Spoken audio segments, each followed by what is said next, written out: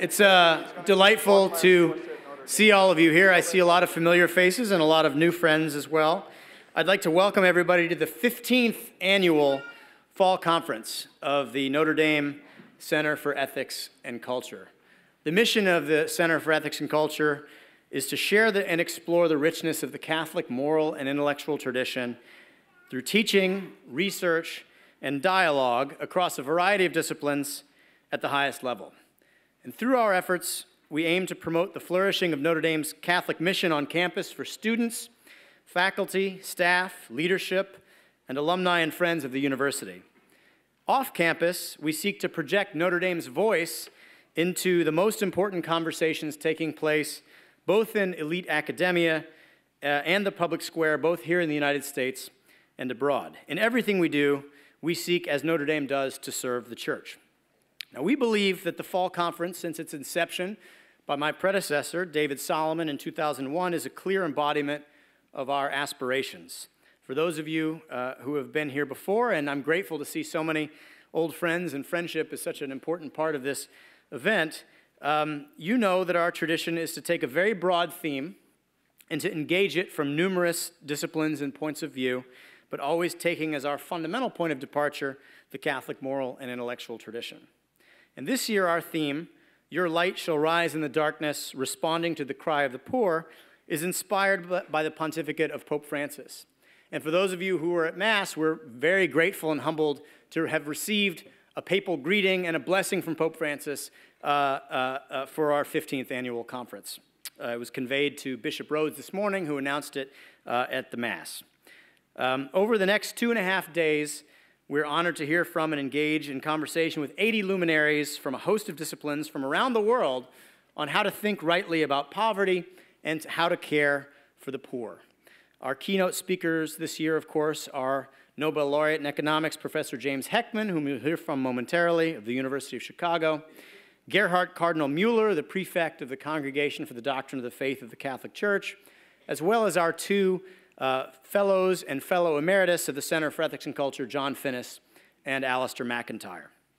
I should mention that at 10 p.m. this evening, there will be a showing of the documentary The Rule about St. Benedict's Prep in Newark, New Jersey, with an opportunity to meet the producers and discuss the film. This will take place in the Browning Theater of the DeBartolo Performing Arts Center, and for those of you who don't have tickets, who would like tickets, you can pick them up at the same desk where you registered.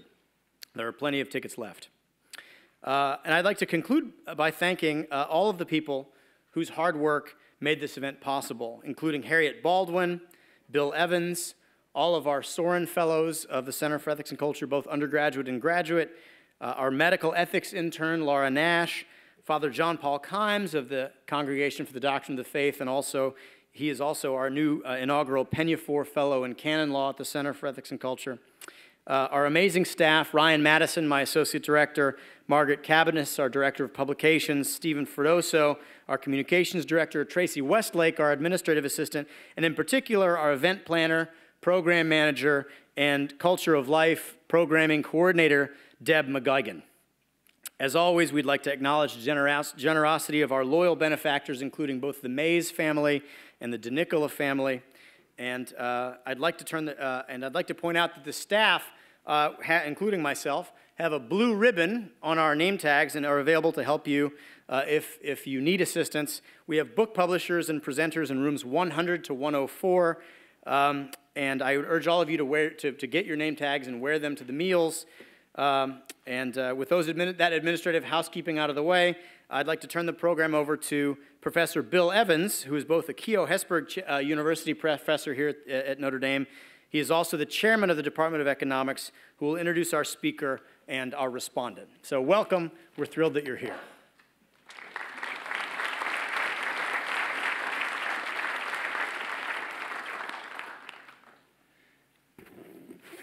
Hi, thanks for coming. It's a very special evening for us here. We're very fortunate to have as our keynote speaker Jim Heckman, the Henry Schultz Distinguished Service Professor in the Department of Economics at the University of Chicago. Jim is a labor economist, and his work has moved the frontier on how empirical research is done in economics. He has worked on some of the most important topics in the social sciences, and he has devoted his research to understanding the circumstances that allow people to flourish in today's economy. He may be the most celebrated economist in the past half-century. He's a fellow of the Econometric Society, the American Academy of Arts and Sciences, the National Academy of Sciences, and the American Association for the Advancement of Sciences. He has won every major academic prize in economics, including the Frisch Prize, the John Bates Clark Award, and the 2000 Nobel Prize in Economics. Along with his research, Jim has left a number of important legacies in the profession. I'm going to note just two here tonight. First, Jim has been the primary dissertation advisor on 64 dissertations, and his former students are now tenured at the leading universities in the world, including Harvard, Yale, Princeton, Stanford, Cornell, Michigan, Penn, CMU, Wisconsin, just to name a few. Jim has no peer in economics and his success in advising students. Second, James Brown might be the hardest working man in rock and roll, but Jim Heckman is certainly the hardest working man in academics. In academics, when people are at Jim's stature and they win major prizes, they have a tendency to do things like start blogs or star in commercials or hang out with George Soros. But Jim is the consummate academic, and there's actually some data on this. My colleague Kirk Duran has this fascinating paper about what happens to people in mathematics when they win the Frisch Prize. The Fields Medal. The Fields Medal was the most distinguished prize in mathematics, and Kirk has a paper with one of Jim's former students, George Borjas, and they take a look at what happens to productivity after they win. On this graph, the x-axis is the years before and after they win the Frisch Prize. There are contenders who've won major prizes in mathematics, and then there are the medalists themselves, and you see that their productivity just declines precipitously after they win. This is a graph of Jim's productivity through 1999 before he won the Nobel Prize, and this is what happens after he wins it. So one of the most productive people in our profession has gotten more productive after he won the Nobel Prize. So without further ado, I'd like you to meet our featured speaker, Jim Heckman from the University of Chicago.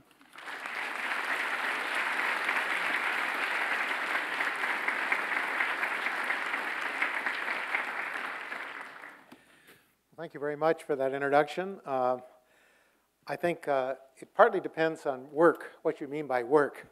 A lot of what I do is called work by some, but I consider it pleasure. It's a great opportunity. And I must say, after winning the Nobel Prize, I had a chance to meet an even broader and very distinguished group of people. So I was actually able to do more of what I love to do, which sometimes is called work. But anyway, I'm very pleased to be here today, to be invited to talk to this group in the 15th Annual Center for Ethics and Cultural Policy. And I am very interested in the particular issue of poverty, which you've talked about today. And so I want to try to address this question. And I have some presentation that I'm going to go through today and discuss it. And I understand we're going to have some questions and answers.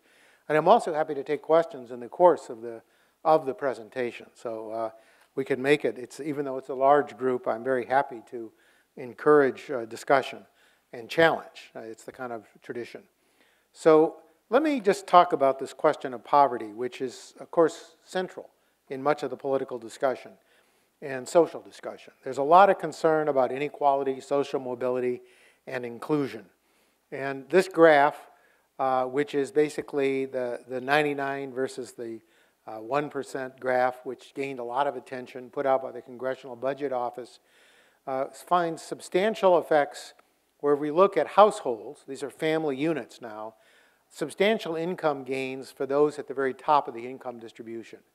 And there are many different ways to measure this, and I think nonetheless all different ways point to the fact there's greater inequality.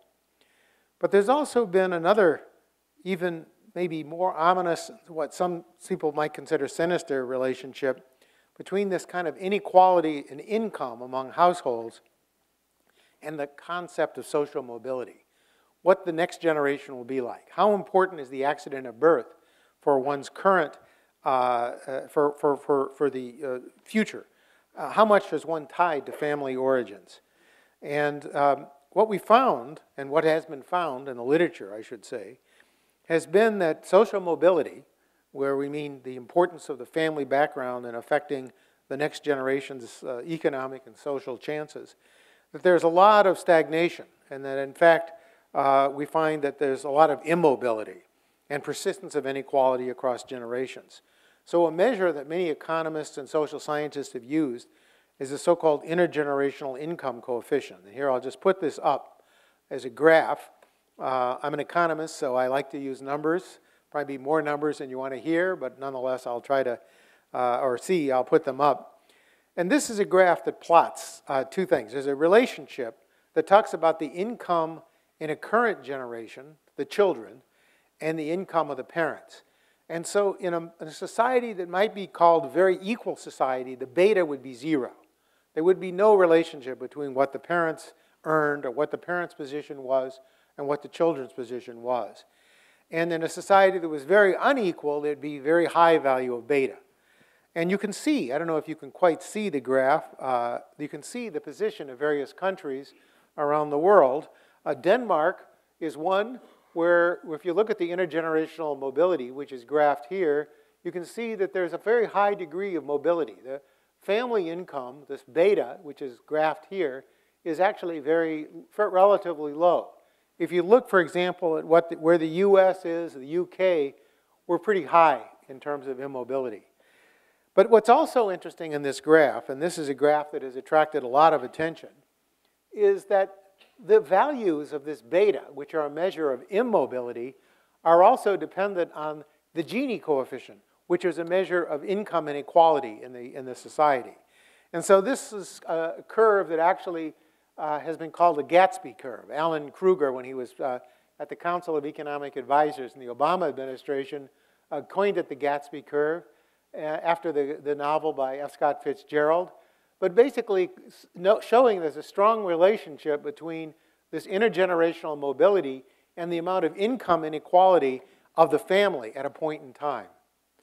And so there is a lot of inequality and a lot of inequality in the future mobility. So it looks like current prospects are affecting future outcomes. So there's a close relationship between this cross-sectional income inequality and intergenerational income mobility. But the question is, how do we interpret this relationship? Some people could argue it goes one way, it goes the other way. We can say, well, family income and family resources have an effect, and they certainly have an effect in terms of financing and providing opportunities to children. But it could also be that the transmission of values, the transmission of culture, as well as the financial wealth of the family affects the assets, the skills that the next generation acquire. And therefore, it's not just a matter of income inequality, it's a matter of what else is going on in the family. So it's that this mechanism of family transfer, beta, is still somewhat of a mystery, and I think plays an important role, though, in our understanding, and is a target for public policy. Now, if we look at other measures of inequality, I'll come back to this graph, although I won't actually show it again. I'll come back to its interpretation. But if you look at other measures of the same kind of phenomenon, we ask who goes to college? Who goes to any kind of college? Not just four-year colleges, not just top colleges like Notre Dame, but we're talking about anybody going to college. And we can see a very sharp disparity across family income. So for example, at the bottom 10% of the distribution, we actually see, bottom 20% of the distribution, what we see is basically only 11% of the kids are going to some kind of post-secondary degree completion, associate degree, community college. And of course, at the top of the income distribution, you're getting close to 53%. So there's substantial disparities. And this, again, is a source of much debate and concern.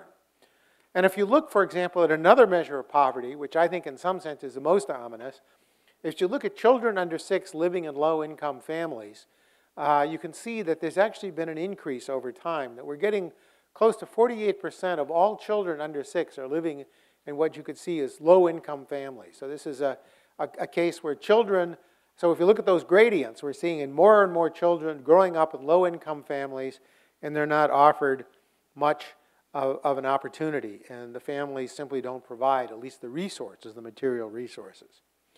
So what do we do about this problem? I understand the conference this year is about exactly this question.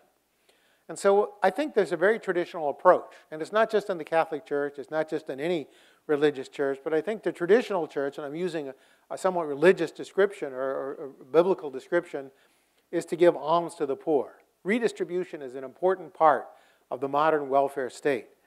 And I think this, of course, has strong biblical foundations. So, for example, if we go back to the Old Testament, we can see that, the notion that there will always be poor people with us is an important part of the Bible. And also the important command that's written here is to suggest that people be open-handed toward brothers and towards the poor. And as has already been stated, Pope Francis has actually also emphasized this in the last few years, in the early years of his papacy, that a way has to be found to enable benefits, to people to benefit from the fruits of the earth, and to basically talk about inclusion, not just in terms of material resources, but in terms of justice, fairness, and individual dignity. And I can give a lot of other quotations. It's not my comparative advantage, especially in this audience, to be quoting from the Bible or from the Pope. But nonetheless, I will just cite these things, which are very familiar, I think, to many of you, is the call to responsibility in which individuals should really think about inequality and social justice. And I want to address that question because I think it's a very important question. And of course, there are a lot of biblical precedents. I won't read the Bible for you. Many of you are much more conversant in doing this. But we look at Proverbs. We also see a kind of promise, which I understand is quite controversial in its own statement, that one gives freely and gains more. So there's even a hope, maybe, that on a point of view of maybe even personal gain. But there's also a notion that you don't want to do this too publicly, so it's not all for display. So there's a real question about what we would do in the form of the giving. But I want to raise a more narrow question. So I'm not going to be citing many more verses from the Bible, and I'm more than happy to have better quotations given to me. But there's a real issue that arises about this notion of alms to the poor.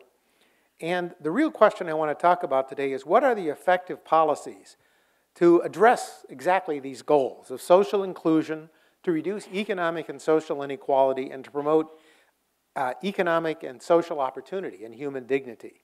And that's what I want to talk about. Now, much of the view in economics has taken exactly the same point of view about alms to the poor. There's a whole work called optimal redistribution.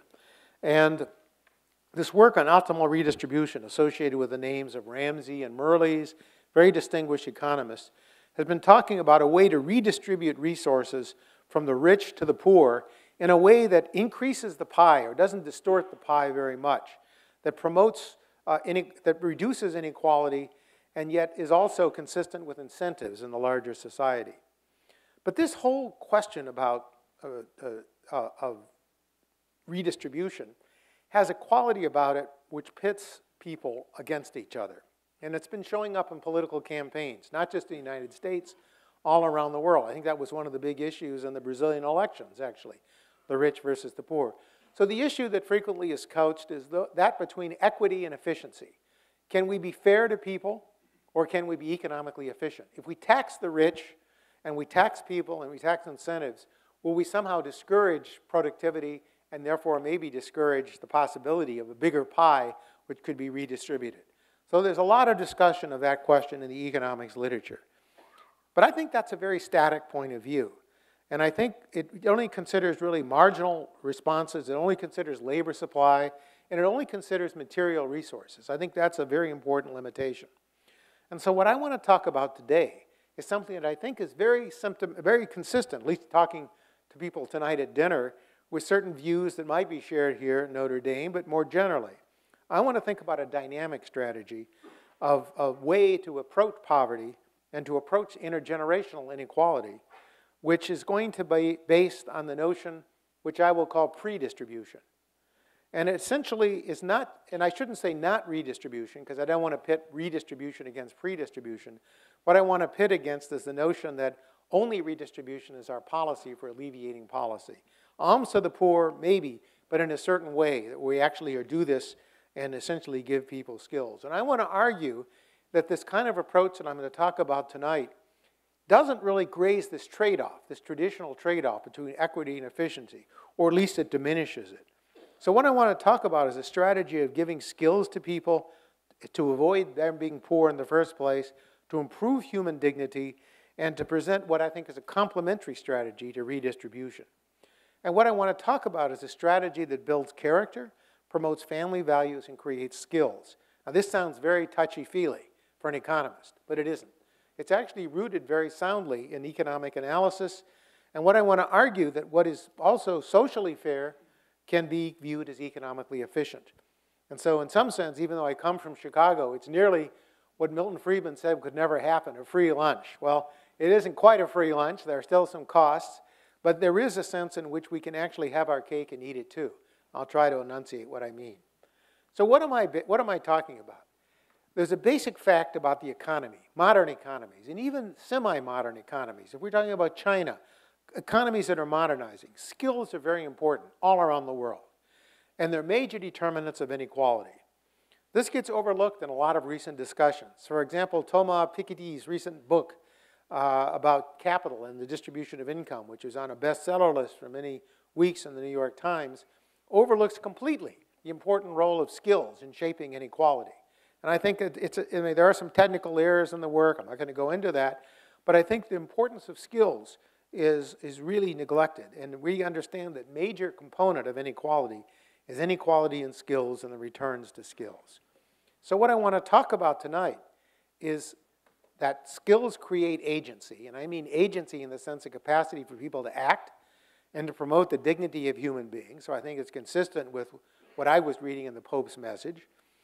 And then I want to think about a strategy that is based on creating capabilities. And by capabilities, I mean the capacities to act and to create future capacities. To be agents who can act on their own, who can actually help build their lives, who can take actions, who can work with others. And I want to try to look more deeply at what we know about these capacities and try to understand how they're created and what an effective policy would be. And I want to argue if we look at those capacities and the modern understanding of those capacities, we're going to have a very different way about thinking about addressing poverty. So let me just talk about what these lessons are.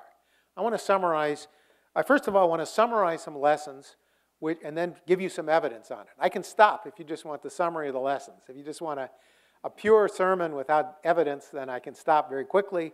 But I do have some slides on evidence. So you can tell me. Bill, you can tell me when to stop. Okay.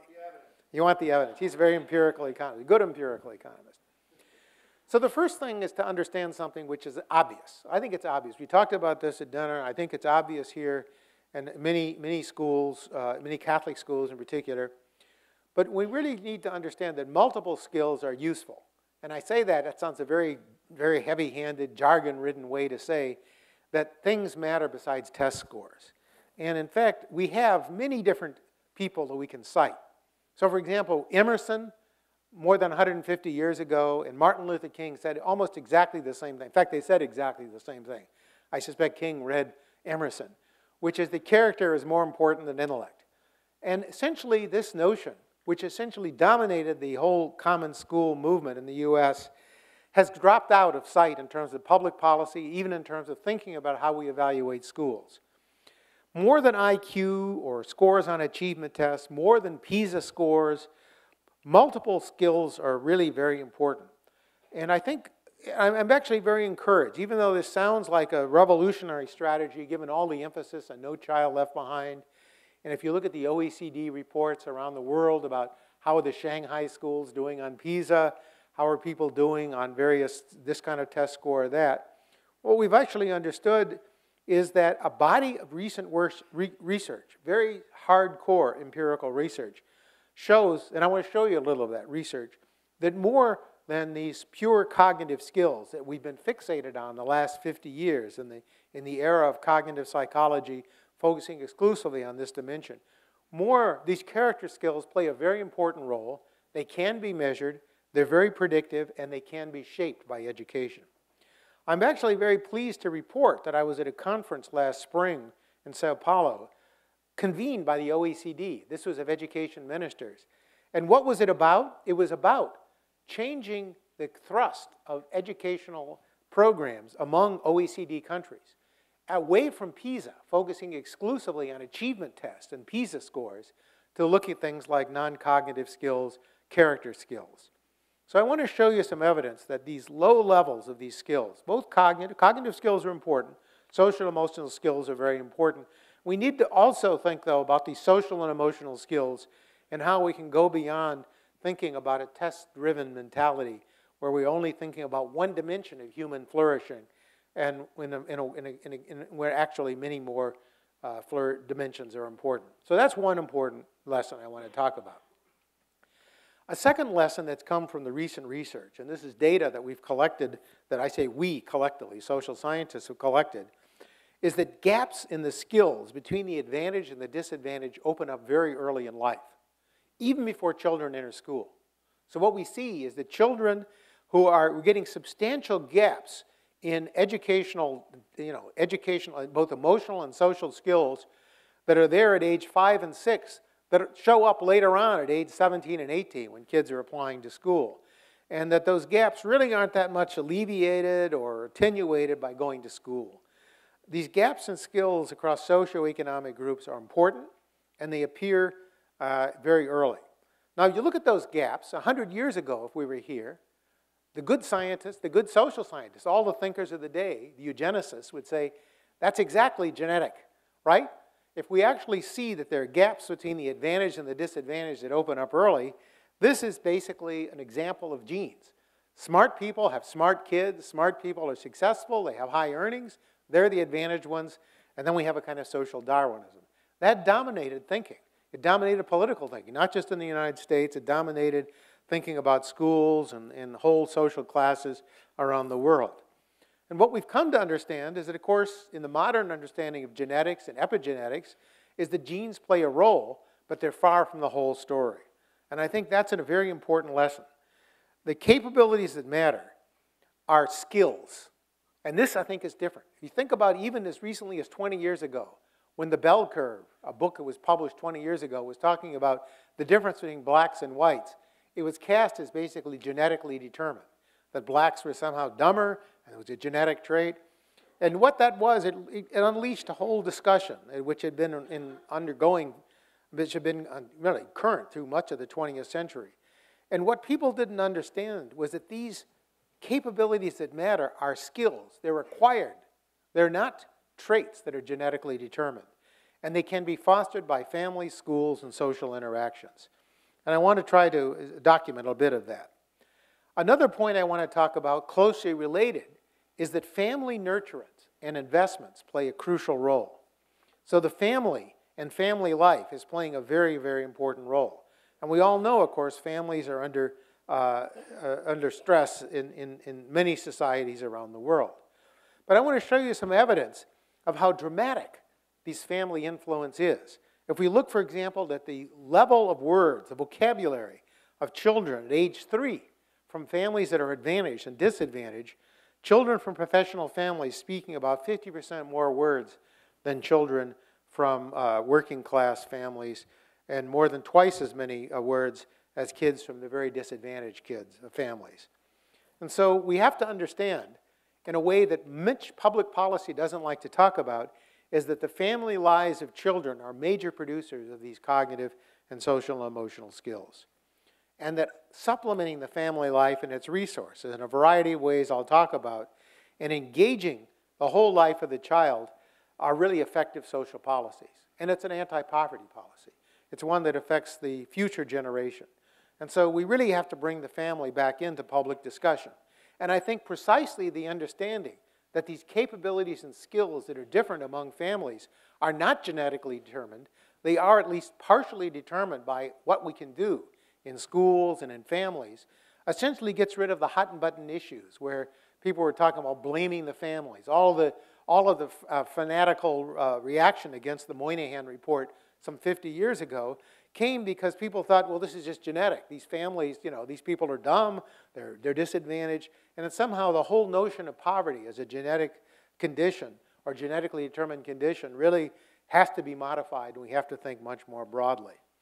Now, an important finding, which is really has to be, and I'll talk about this, is we know that nurturing family environments are under challenge around the world. And I'll show you some statistics on this. But what we've also come to understand is that in the life of children, and this is something we didn't know, at least I didn't know when I was in graduate school. I don't think many people knew this, even as well as we know it in the last 10 or 15 years, is that there are critical and sensitive periods in the formation of these capabilities. We actually understand the importance of the early years. And in understanding these multiple capabilities, we understand that there are sensitive periods where some skills are more easily shaped than other periods. And so, for example, cognition, things like raw IQ, gets to be pretty stable by the time kids are 10 or 11. Social and emotional skills, self-discipline, self-control, those are skills that can be acquired later in life, into the teenage years, even into the 20s. And in fact, it's a major source of rethinking about what social policy is. So we need to think about the dynamics of skill formation, and we need to think about what are the best periods of time where we might intervene and for what skills. And when we don't intervene early, can we actually supplement or somehow remediate? What are the most effective remediations? And I want to argue that actually resilience is an important part of the human being. That some of the children that growing up in some of the worst circumstances are children who nonetheless succeed and they thrive. And we should look at what are the mechanisms that cause that.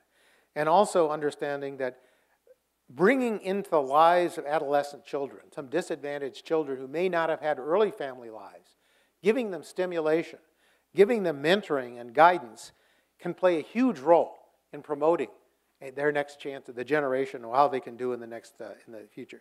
So these are important skills, and I want to talk about this lesson as well. And this then takes me to what the mechanism is that causes this to be successful. And this is, again, something that's very intuitive. I mean, nothing I'm saying. This is a thing that maybe is like the king without clothes here. I'm telling you things you already know, and I think we all know. But they're not part of public policy. And they're not part of the discussion of public policy. And you won't see many congressmen, senators, representatives talking about this in an open way. And so I want to show you some evidence that these parent-child, mentor-child interactions play an extraordinarily important role.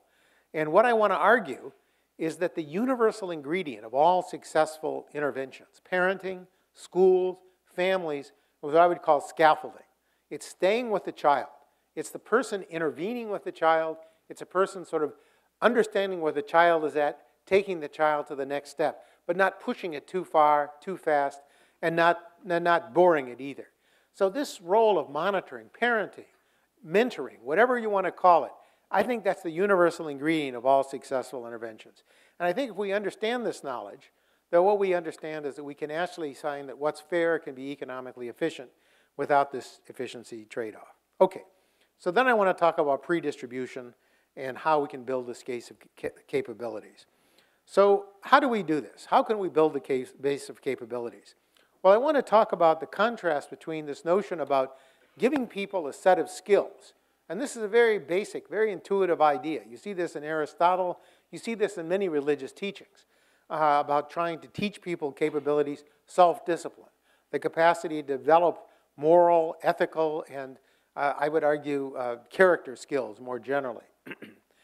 But let me talk about what the traditional approach is to social problems. The traditional approach is to be very fragmented. So we say we have crime, we should put more police on the beat.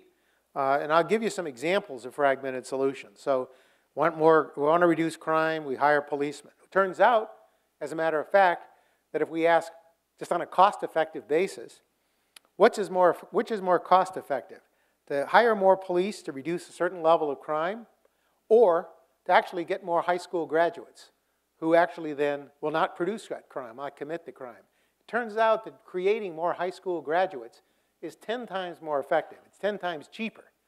So just to train students to get them to graduate high school. So just on a pure cost-effective basis. But fragmented solutions are everywhere. We solve, instead of looking at core sources of problems, what we do is we focus on trying to solve the problem after it occurred. So we think if you want to reduce obesity, you basically have behavioral promotion programs. If you want to promote health, you have more doctors and medical facilities. There's nothing wrong with that. But what I want to suggest is there's a complementary and unified approach where we can build capabilities, where people can avoid becoming criminals in the first place. They can actually avoid certain problems with their health. They can actually take greater control over their own lives and actually then lay out. And this strategy then is based on prevention. Now, as an economist, I have to say, there is a good reason why we sometimes wait for a problem to occur. I mean, there's this, this adage, should the squeaky wheel get all the grease? There really is an issue. There really is a non-trivial issue. Why, we don't want to start giving people chemotherapy when they're 3 years old to prevent them from getting cancer, right? In fact, it would probably kill them. I mean, so we don't want to start curing problems before they occur. But on the other hand, there really is a sense that prevention can be far more effective, especially when we find that the early years, if we don't treat these problems, it can be much more costly to actually treat those problems after they've occurred. And so in that sense, even though I recognize the wisdom in this adage, I also think there's other wisdom, which is that the early years and the years of school, the years when children are still malleable and flexible, play a very important role in a way that hasn't been recognized yet in social strategy and social policy. So let me just talk about these cognitive and character skills. So what am I talking about? Now we know a lot of work has been done on looking at cognitive tests. So we have a lot of work on SAT scores, achievement tests, IQ scores. But we also know, and there's a lot of work in personality psychology, a lot of work by economists now, psychologists, and many people, and a lot of intuitive understanding, that skills like motivation, sociability, attention, self-regulation, self-esteem, the ability to defer gratification, things that are called virtues in other evidence, these are actually very effective in promoting economic and social productivity and integrating and creating a society of dignified human beings. And I want to suggest that these are not just sentiments. These are actually sentiments that have very hard empirical evidence that can enter the public policy domain that insists on empirical evidence. And so I think, and I want to show you just a little bit of this evidence, which I think in some sense may be very intuitive. But this is data that comes from a study that was done by myself and a couple of students quite a few years ago now, where we're basically looking at individuals. So this is a measure of, have you ever been in jail at age 30, which is some measure of criminal activity. And what it does is it's a graph, and it shows you the probability of being in jail.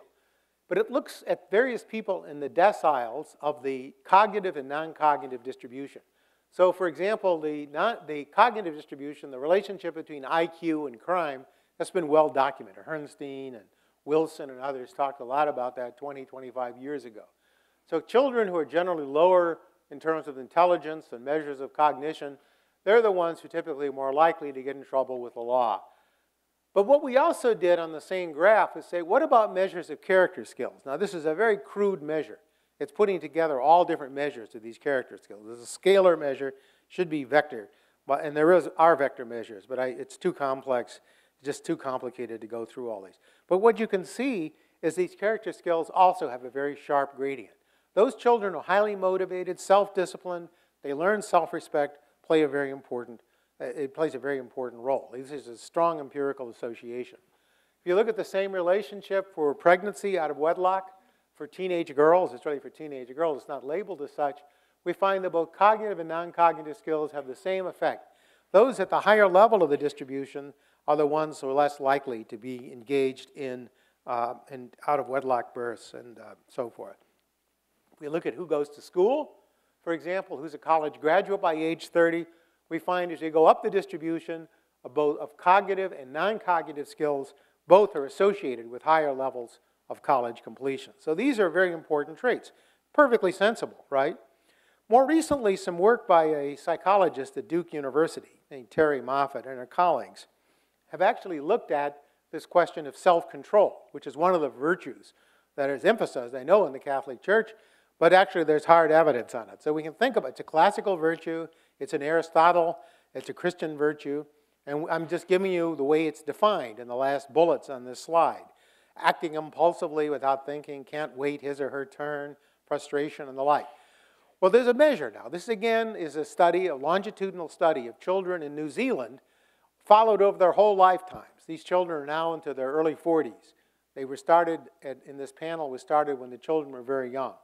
So what was done by these scholars, led by Terry Moffat, was to ask, what are the effects of people? When you look at self-control measures at 5 and 6, what you find is, and you look at things like health, for example, you find, for example, that people with high levels of self-control are much less likely to suffer problems of health in their adult years. And if you look at this gradient, I mean, these are just kind of obvious points maybe, but I'll go through them. There's similar patterns across many other outcomes. For example, children with low self-control had more substance abuse problems. They had much less wealth when they were adult. They had less planning for the future, and they were less likely to participate in those who had high levels of self-control on welfare benefits. And you can look at some of these other graphs to look at things like whether or not their credit ratings, something as crass as their credit ratings. If you look, for example, at criminal convictions, very similar to the figure I put up from the other study. This is a completely separate study. If you look, for example, at how these children are as parents themselves, how warm and how supportive they are of their own children, we actually see a very strong relationship. So these traits that are set fairly early are playing a pretty important role. And if we look at their adolescent years, those children with early skills of self-control and with discipline, self-control, were much less likely to smoke, to drink, and to become unplanned parents. And to get and the cost of the school system was substantially lower, and life satisfaction. Let me just talk very briefly about work that I've published in a recent book, some of which we talked about, The Myth of Achievement Chess, the GED, and the role of character in American life. The GED is a very interesting example of this. I found it very informative. I've looked at this for over many years. We finally published a book on it this year. And what we did is the GED, for those of you who aren't familiar with it, is an exam that high school dropouts can take to certify that they're equivalents of high school graduates. And just to show you how successful this is as a test, it's very successful by the standards usually used for tests. So if you look at this graph, this is basically showing, well, look, the GEDs are here, high school graduates are here, the two distributions almost perfectly overlap. And high school dropouts are much lower in terms of cognitive ability. So it really does sort, okay? Now, I tell you that, it looks like a good test. Yet, let me tell you something else. That the GEDs, even though they have the same test scores, more or less, the same distribution of test scores as high school graduates, are earning and participating in society like high school dropouts. There's almost no difference. And if we compute, as we did in this book and other studies, we look, for example, at a distribution of these non-cognitive skills, we see that the high school dropouts and the GEDs are basically share this same problem with self-discipline, motivation, and the like. So again, this is another piece of evidence supporting the idea that these skills are very important. So that's kind of body one. That doesn't tell anything how we might do, doesn't give you social policy. It still doesn't answer the genes question, okay? But let me give you another piece of evidence that still doesn't answer the genes question. Not that I'm a big believer in genetics, but I think society still is very strongly attached to that idea, even though modern genetics would oppose that idea. Here's a graph that I found is stunning. And this is basically looking at the test scores of children by the social, educational requirement of the background of the mother. So you can get, this is a very familiar graph to people who study who goes to college, who doesn't.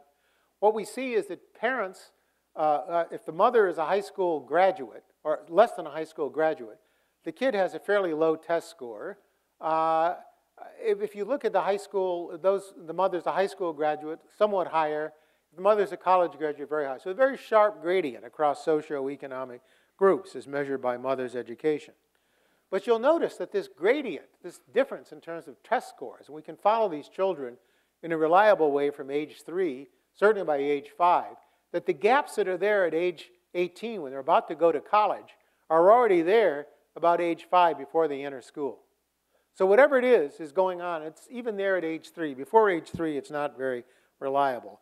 And if we look, for example, at measures of self-control, this is a measure of antisocial behavior, you get a reverse graph. So the kids on the top, our example, are the kids who come from the lowest income distribution. These are the highest distribution. The gaps open up relatively early, and they persist, and they're suggesting very strong sorting. Something's going on. But the question is, how do you interpret this evidence? And as I said already, is it due to genes, which is one of the traditional explanation? Is it due to family environments, neighborhood, community effects, due to parenting or family investment decisions? And I want to argue there's an important role for the latter two categories. But let me give you a fact, something that I think is many people find very titillating.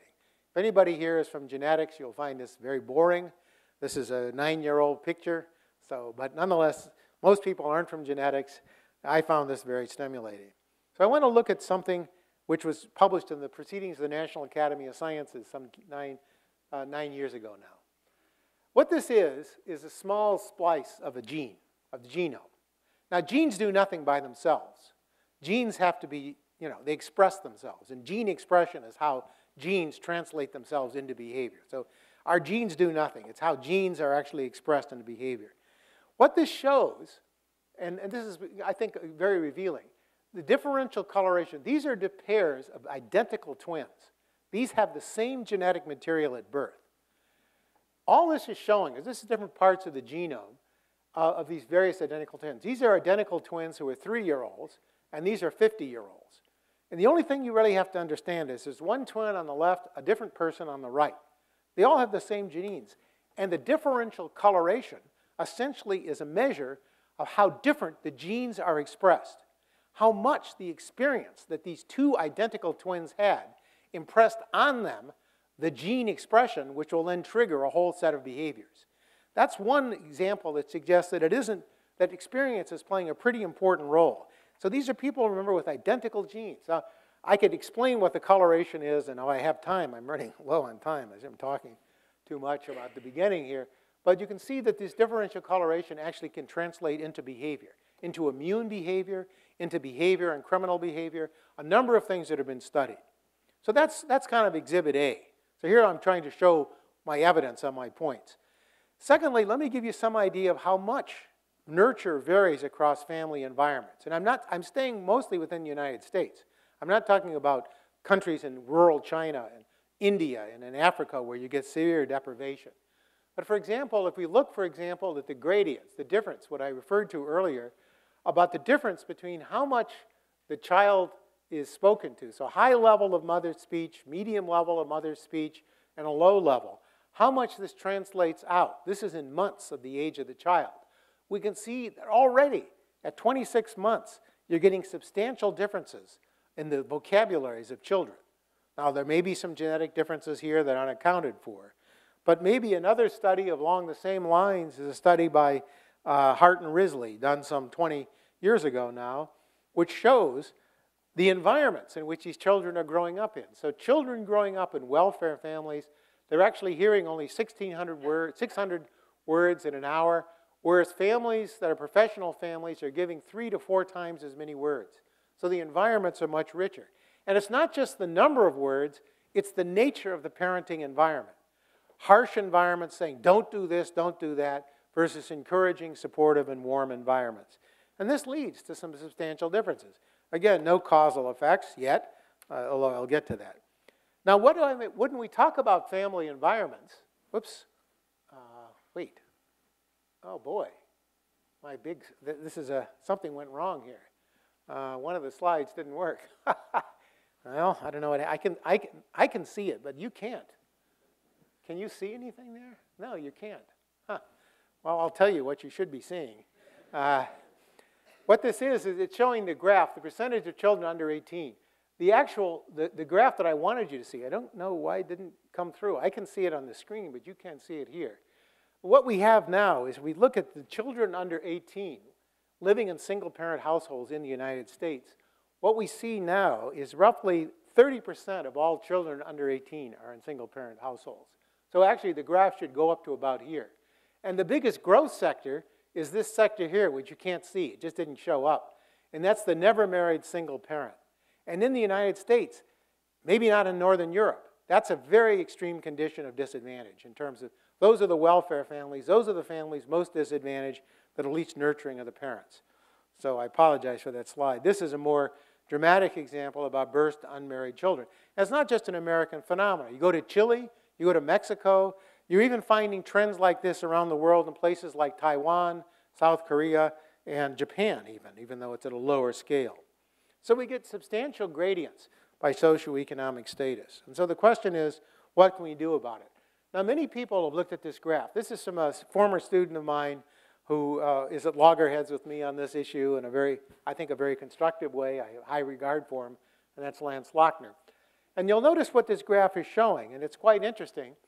It's showing who's going to college in terms of family attendance. And this is as of 1997. So these are kids who were like 18 to 21, say around the age of college, going 17 to 20 or so in the United States. And what you see is a pattern that's quite interesting.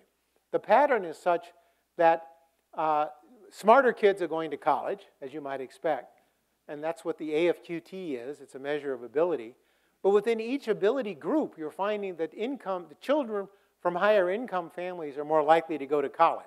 That's kind of the pattern that I was showing you earlier, but it refines it. So within ability groups, you find this pattern. And many people have said, well, this actually is due to family income constraint, and that's one of the bases for the Gatsby curve, right? Why we should redistribute income. Okay.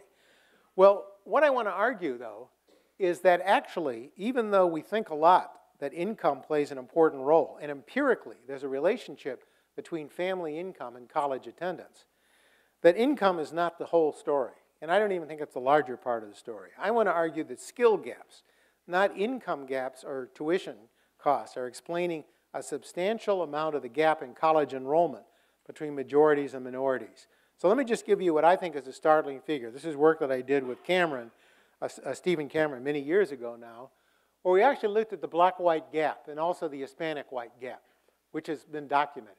So we actually just look at the college proportions, since I'm running low on time.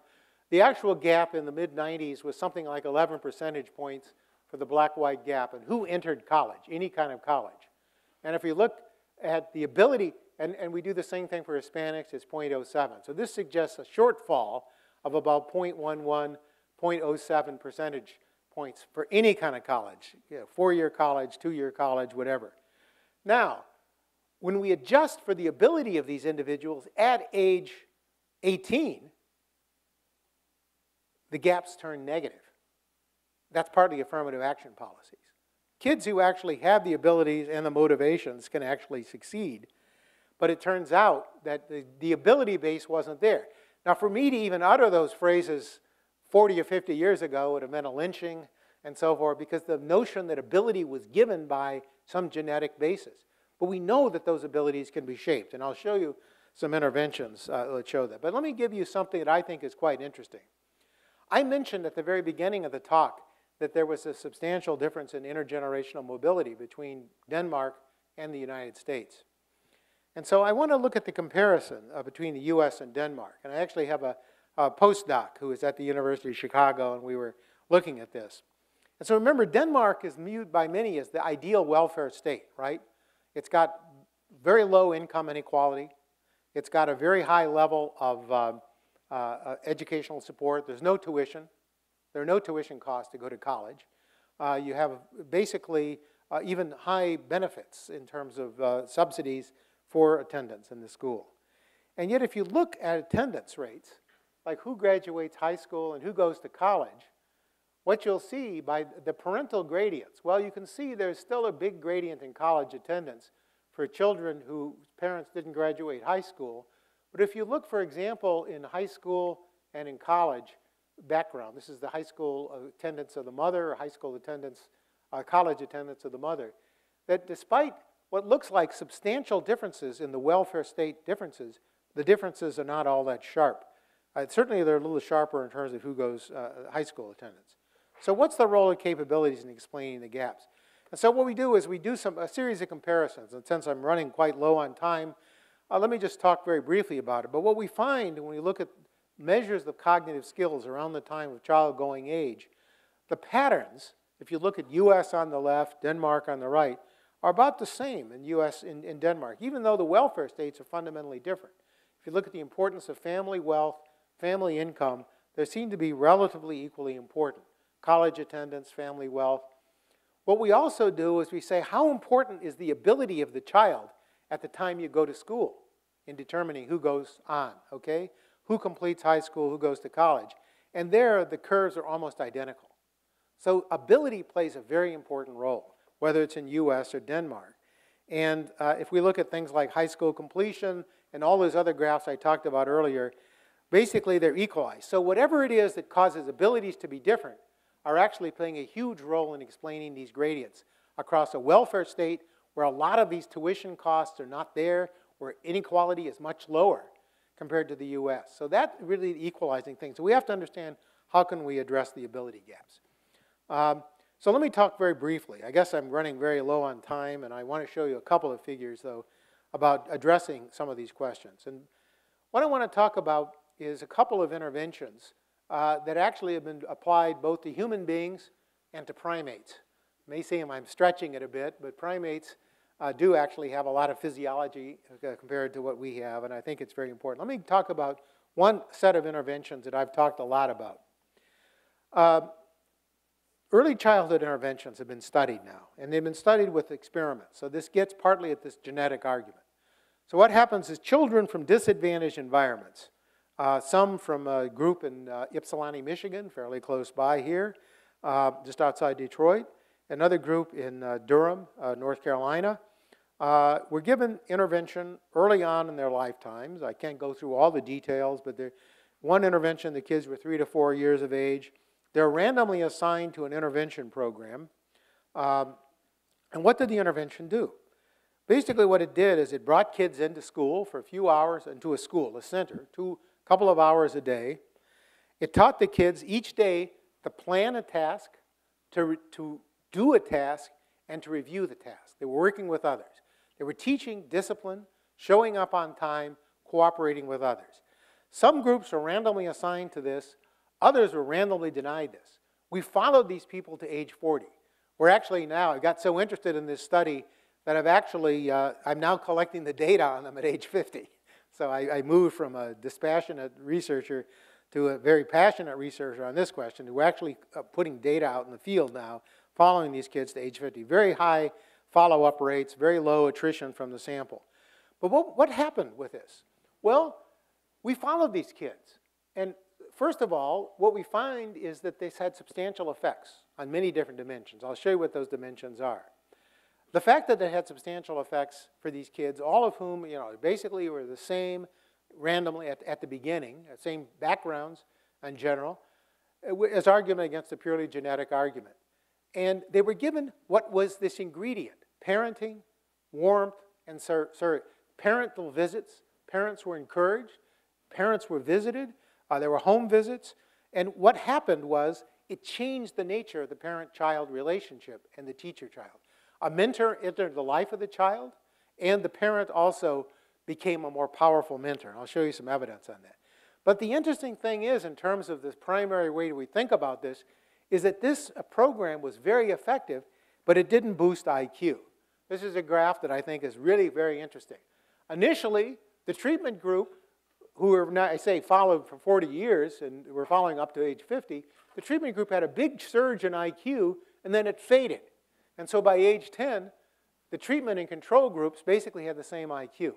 It was exactly that effect that found in Head Start in the 1960s that Arthur Jensen used in his argument about compensatory education. I don't know how many of people remember Jensen's argument, but he said there was a fade out of the IQ of Head Start, which there was after a few years, and therefore it failed. Now, what was Jensen's fallacy? Jensen's fallacy was only looking at IQ. He was not looking at this important dimension of character and social and emotional skills. So fortunately, I got associated with this.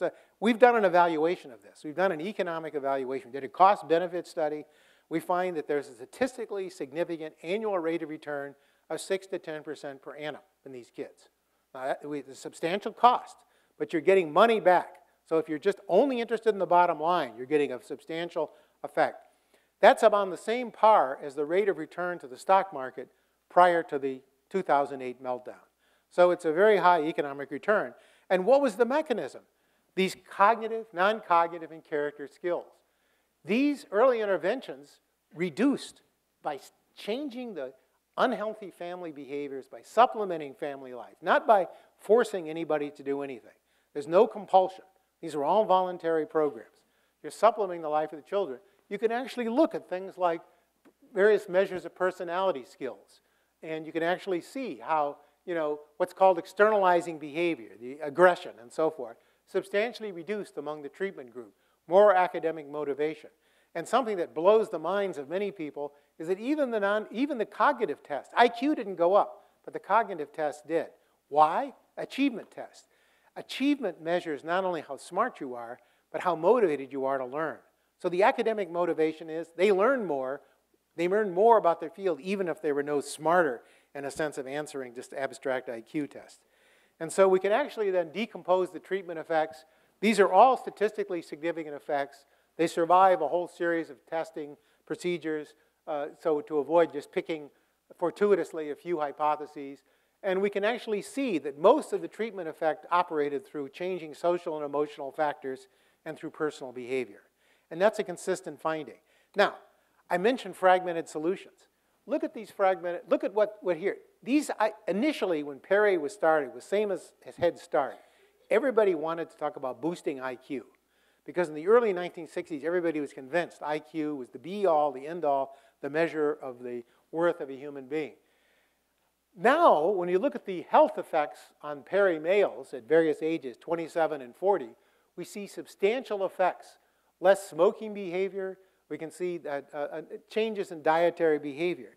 But more recently, and this I find even more interesting, a related intervention that was done again, for the same motivation, somewhat more intensive, done in Durham some 10 years later, again, randomly assigned, people followed to age 35. We actually gave medical exams to the kids at age 35. Remember, these were cognitive exams, but they had the same chemistry. Social and emotional skills, working with the child, mentoring, scaffolding.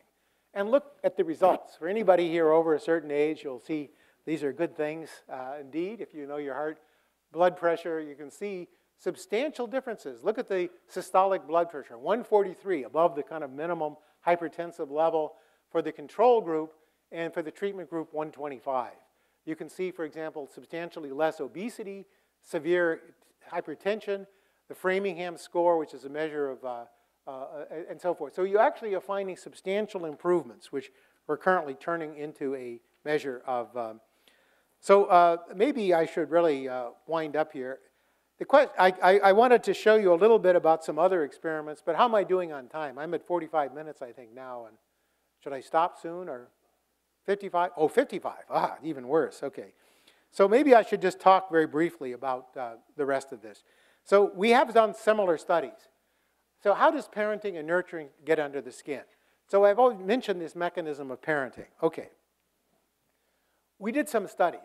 There's a famous set of studies done many years ago by a person at the University of Wisconsin named Harry Harlow. Harlow's monkeys. They were rhesus monkeys that were raised outside of Madison, and he gave a number of experiments to them. That whole group of monkeys has moved to NIH, and Steve Sumi, who's there, actually still keeps the monkey colony and regenerates it and so forth. Now, the thing about monkeys, the rhesus monkeys, they have very similar physiology to humans, and you can experiment on them we can't experiment on humans. Dr. Mengele is long retired, and so we can't really do those kinds of experiments. And besides, I don't think his were very exciting. So what we do, though, is basically we take these monkeys and we subject them, not to extreme forms, because there are animal rights even here. But what we can do is we can take them and put them in relatively isolated environments and the more nurturing environments. And without going into all the details, again, you can actually see, this is again the kind of heat map I was showing on the genetic expression. You can actually see that those children who are raised in kind of less than the mother's family, you actually see things that have to do with certain parts of the genome associated with inflammation and so forth, and various kinds of health behaviors, which we actually later related to true health behaviors, were affected. So what happened is that the genome itself, the gene expression, was modified in a lasting way by essentially giving them richer environments. And we could actually measure the physical health and mental health because we had records. We had actually veterinary records on these. I'll just have to skip in the essentials of brevity. The one-goal mentoring program that was actually featured by Paul Tough in his book is actually now being evaluated by a graduate student and his partner at the, his co-author at the University of Chicago, Vladimir Zanoni, Tim Kautz and Vladimir Zanoni. And this basically is, again, a mentoring program. And its function is to take kids, in this case, teenagers. So it's not all early interventions. The early years are the most propitious.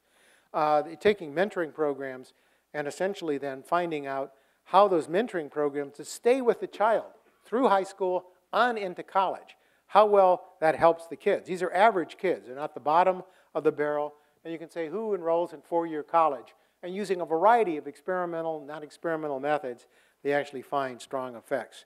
I'll just have to, there's some studies that were done by, recently done by Armand Falk and his co-authors in the form of human prosociality, where basically children from disadvantaged families in Germany were actually given mentors.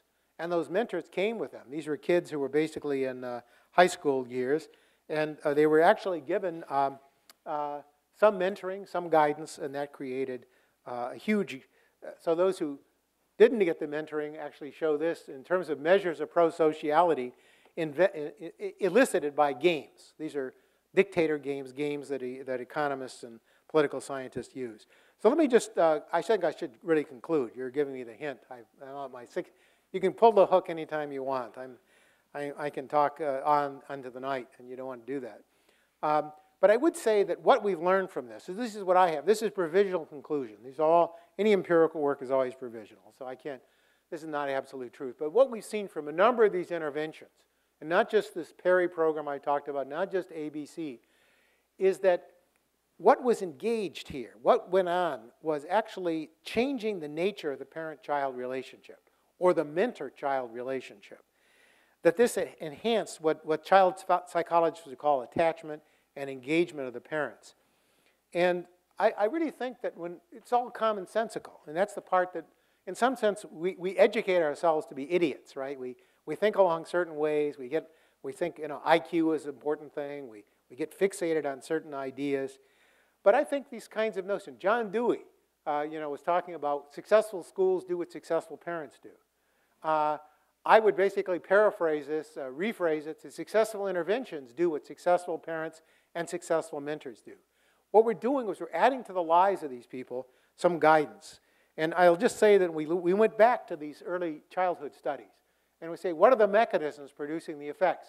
Well, giving children information, even in the adolescent years, plays a very powerful role. That's been very well documented. You can also change the way parents perceive themselves, what they can do with their, and how important their role is. They don't fully understand it sometimes. And you can also change parental response and to the child's curiosity.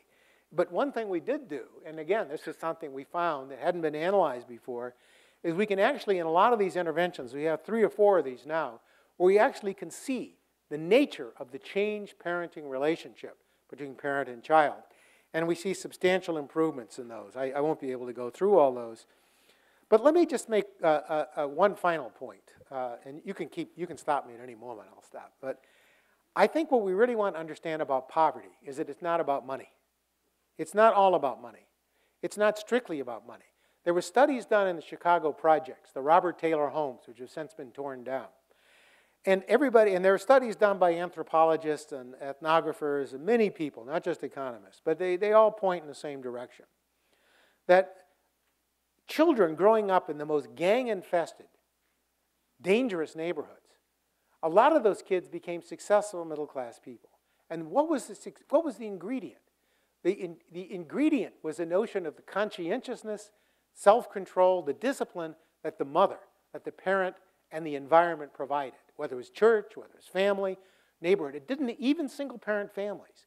So it wasn't the case that it was just, so there really was an important role for this notion about, again, this sounds very soft and fuzzy, but we've quantified this, and we can actually see that there really are. So we're just beginning to understand this, the dynamics of skill formation. I've talked about the fact that non-cognitive skills, these skills enhance each other. Literally, we have some work that I've done with Flavio Cunha where we find that people who are more highly motivated, people with higher levels of social and emotional skill, they work harder at school. They pay attention more. They're easier to teach. Healthier kids are also better. Kids with asthma are going to have, Janet Curry has found that in several important studies. Cognitive skills produce better health practices. But there's this synergism, which has been neglected in public policy, which came partly neglected because we bifurcated. We just put into corners, into silos, and these skills basically mutually reinforce each other. And I would just offer this is to think about a framework of development over the lifetime, leading to all these different outcomes, but also more basically than saying we're getting higher earnings or higher health, it's promoting the dignity of the human being, agency, and creating an individual who is, so I'd better wrap up and just to say that, the diagram is basically through some notion of what's called complementarity or synergisms. But this notion of critical and sensitive periods is really, I think, is very important. So let me just conclude with, and there's work that can be done, as I mentioned, in terms of adolescent interventions. We know that the prefrontal cortex, which controls a lot of emotion, self-regulation, is maturing on into the teenage and young adult years. So we know that's an avenue. And so that even though we think that IQ may be relatively fixed at a younger age, by the time kids are 17 or 18, it's not too late. There are plenty of successful interventions, but we think differently. We think much more about mentoring and so forth. So let me just conclude by saying, as saying that thinking of the child as an emergent system. You want to get me off this? Okay. Thinking of the child as an emergent system, and let me just lead with something. So I won't go through promoting education, which is also an important way. So I'm going to argue that the true measure of disadvantage is the quality of parenting. I think that's it.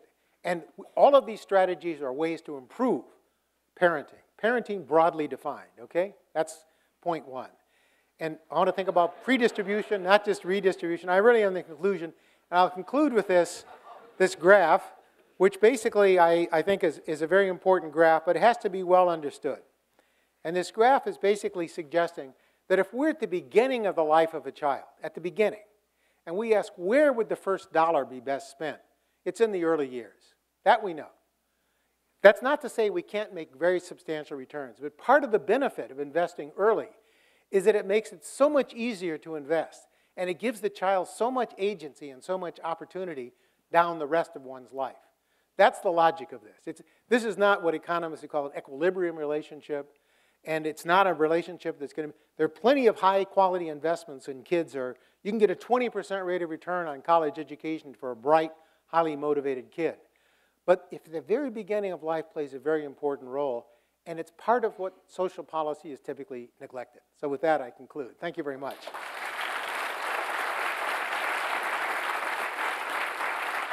Sorry. I got carried away. Sorry. Should I stay here? Or? Oh, Joe. Okay, fine. The beauty of this conference is the fact that it brings so many disciplines together on a topic.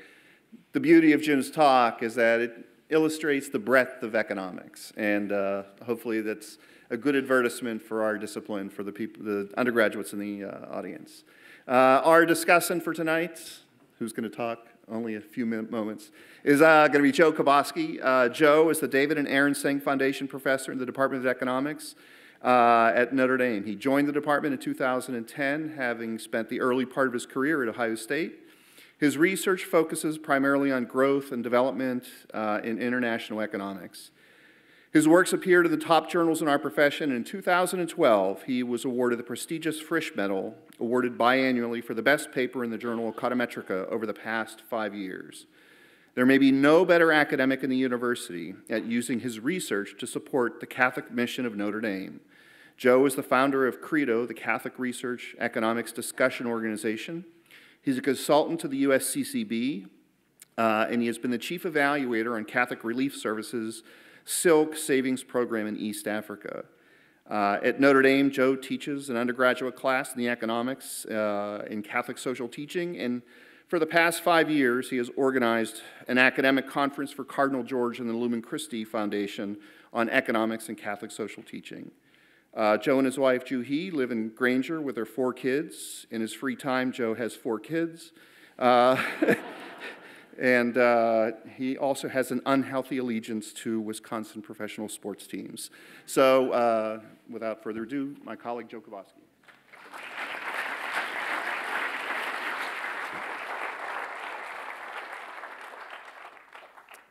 Thanks. Given the time, my discussion might end up being shorter than my introduction. It's a little bit awkward. It's awkward to discuss a Nobel Prize winner's paper. It's particularly awkward when this Nobel Prize winner was your dissertation advisor. There's no sort of insider game here. Jim's work has always been very different than mine. The reason I wanted him as an advisor was you could see the passion that he had in his work and the important questions he always addressed and the rigorous methods he used. And so that's, it wasn't that we've never worked on the same materials. That sort of explains why I wanted him to be my advisor, but as economists, we know there's both demand and supply. On the supply side, basically Jim was the only guy that was willing to take me as a student. I appreciate that for him. There was a rumor at the time that he had shown a lack of self-control in a department meeting, and so it was a punishment to have to be my chair, but I thank him for it. So I knew Jim was going to give a long talk. He's always been great on persistence and conscientiousness. Self-control when he's building his slides, not always. So I wanted to summarize very briefly the main points of the talk. Inequality is rising in the US and elsewhere. The symptoms of inequality, low wages, bad employment possibilities, low levels of schooling, they stem from low capabilities, and that's something we've established largely. They stem largely from low capabilities. And these capabilities involve both cognitive and non-cognitive skills. And these non-cognitive skills, I think Jim might have even used the word, I put virtues. You can think of them as that's how I think of them, virtues. Although they're secular, natural virtues, things like sociability, teamwork, conscientiousness, persistence, impulse control. 2 pages of summary. These skills are not purely genetic. In fact, they can be developed by families, schools, and importantly, intervention programs. Skills beget skills. So both non-cognitive and non-cognitive skills build on existing skills and build on an important foundation. For that reason, the young ages of a person's development are particularly important. And then the last one, I had to introduce at least a little bit of math into an economist talk, so I have the greater than. And Jim's going to say that predistribution, not that redistribution is necessarily bad, but that predistribution is better than redistribution in terms of being a win-win, possible win-win for everybody and having bigger impacts when you do it when they're young than if you try to have programs for adults. Okay, so that's the summary. This is a quote from Pope Francis on poverty. Obviously, poverty is a big part of the Catholic faith. This is from his Evangelii Gaudium. And he says, welfare projects should be considered merely temporary responses. He says, as long as the problems of the poor radically resolved, and then he says some stuff about markets and finance that causes Rush Limbaugh to call him a Marxist. I'll pass over that briefly. But then he says, by attacking the structural causes of inequality. So we have to solve problems of the poor by attacking the structural causes of inequality, not through welfare projects that are at most a temporary response, okay? And then the last thing he says is that inequality is the root of all social ills. Now, the Pope is not a social scientist. The Pope is a pastor who's concerned for his flock and for the world in general. And he's putting poverty as an important problem that needs to be solved. And the last statement, inequality is the root of social ills. I guess the question is, what type of inequality is the root of social ills? This is related closely to the Catholic idea of integral human development. First of all, the emphasis on inequality that Jim's talk had, the Pope is talking about, is related. There's 2 dimensions to integral human development. One is the development of the whole of society, so all peoples. And inequality is obviously important here. And so the focus on marginalized people, inequality, is very in sync with the idea of integral human development. The second is the development of the whole person. and meeting the person's needs and growing in both the physical dimension, the psychological and cognitive dimension, social-emotional, and the spiritual dimension. In Jim's work, it's not clearly addressing the spiritual, but it is taking a fuller picture of human development than is typically taken by an economist, okay? So the thrust of this paper seems to be largely in line with the idea of integral human development. Okay, when I think of views of poverty, I mentioned that Pope has this idea of inequality being the root of social ills. So one view of poverty is that the inequality stems from material poverty. And we see that poor people also, there's a lot of other social problems associated with poverty, obesity, crime, etc. One idea is that material poverty causes social problems. My wife is a social worker, and I think that's the standard approach that social workers take. An alternative view of poverty, which is one that, these are not necessarily mutually exclusive, but this is one that Jim is pushing, is that the lack of personal development, so it's inequality in capabilities, both cognitive and non-cognitive, both, the lack of inequality in virtues, perhaps, leads to both material poverty and other social problems. And so the reason that we see other social problems correlated with material poverty is because they have a root cause, a common cause for both of them. This isn't a question, I mean, I know not everyone's an economist here. This isn't a question that's about ideology. The second alternative is not, and I think Jim's talk expressed that, it's not something about blaming the poor. It's not an idea that the poor are their own fault, they're poor because of their own fault. That's not the idea, but the idea is to get a realistic, to truly understand the realities that poor people face in the world in order to better address them, okay? This causation matters, and it matters if you want to help poor people. I'll give you an example. This is not my work. This is another work from the literature. The U.S. has both high rates of obesity and high rates of hunger, and we hear statistics quoted at the same time. It's an odd thing. We have high rates of obesity and high rates of hunger. What's even more striking is that it's in the exact same populations. The poor populations in the United States have high rates of obesity at the same time that they go hungry many days out of the year. They don't eat, or they're undernourished. So what's an approach? Approach that we take as a policy approach is food stamps. And in fact, I just had a bishop write a letter for our Credo newsletter arguing about that we shouldn't be cutting food stamps because they're going to the most vulnerable, and hunger is a moral issue. I agree on that. But what do we know about food stamps? So economists have shown that basically food stamps, this is surprising to almost anyone that's not an economist, food stamps have no impact on food consumption or the likelihood of going hungry. And how can that be if you give people food stamps that they don't spend more on food? Well, the idea is that if you have $150 a month in food stamps and you were already spending $400 a month on food, that $150 that you got, you can spend on whatever. You just take $150 less that you were spending, use the food stamps, and the rest of the money you can spend on whatever you want. And that's exactly what we find.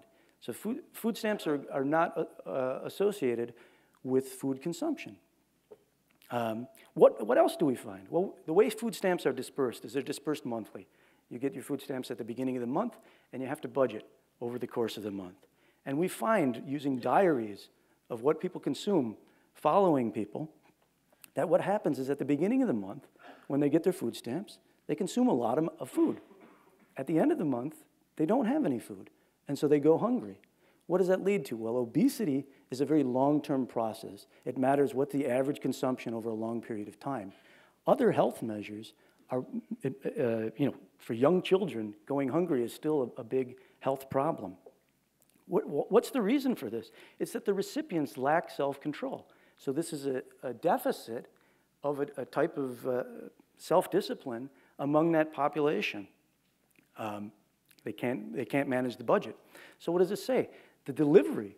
This doesn't say, well, we shouldn't have food stamps, but it says that increasing the amount you give at the beginning of the month may have no effect, but instead giving it to them on a weekly basis, which is technologically feasible now, you just get the transfer on a card, could have important effects. So I'm giving this example to emphasize sort of what the role of economics is and why it's very important, if you're truly concerned about poverty, to not be ideological about your approach to it, and to study things hard using data. A lot of Jim's work, there's an emphasis on the family. It is largely a pro-family proposal, and I think you saw that. I'm already out of time, huh? Okay. But Catholic social thought is all about relationships. If you want to summarize Catholic social thought, there's a three-pronged way: relationship to God, your relationship to other people, and your relationship to the rest of creation. And so I think there's nothing at odds with what Jim said with Catholic social thought, but it doesn't go the full way necessarily. I think how an economist would view it is that strong families lead to the development of virtues, leads to higher income, and higher income's an end good, and so I put yay, okay?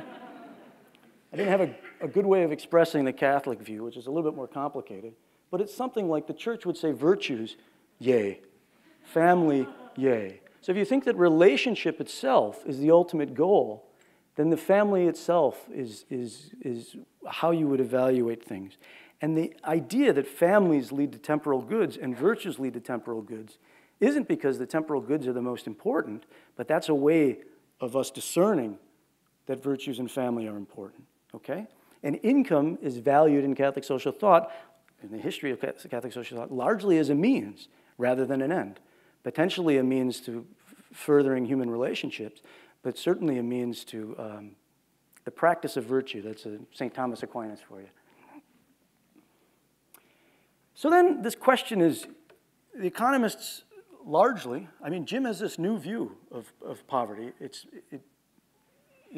very different than sort of what we've thought about poverty. Oh, I have two mics going on, don't I? What we thought about poverty at the same time. And it's the idea that we have to look at the fuller person, not just test scores, not just income, to think about human flourishing. And that's something that, of course, the church has promoted for a long time, and the church has promoted the importance of virtues, as Jim said, in Catholic schools. Maybe that means that the church was right the whole time. And so I think there is a couple lessons. I think the church does have some wisdom to offer secular fields on this front. But I don't think our approach should be one of triumphalism, which means we don't really need the social sciences because we understood the human person. The church says they're an expert in the human person. That doesn't mean they're an expert in the social sciences. I think it's very important to stay in contact with social sciences. Jim said it at the end. This evidence is great. A lot of it is correlation. I mean, I believe it, but a lot of it's correlation. The causation we have is based on small samples. There's a lot of research to be done. Implementing the programs would require a lot of research. So I think there's much to learn, much to evaluate, and much to discuss. I think it's great that if the church stays into contact with economists, other social scientists. This is a multidisciplinary conference, a multidisciplinary talk. I guess that's it. Thank you.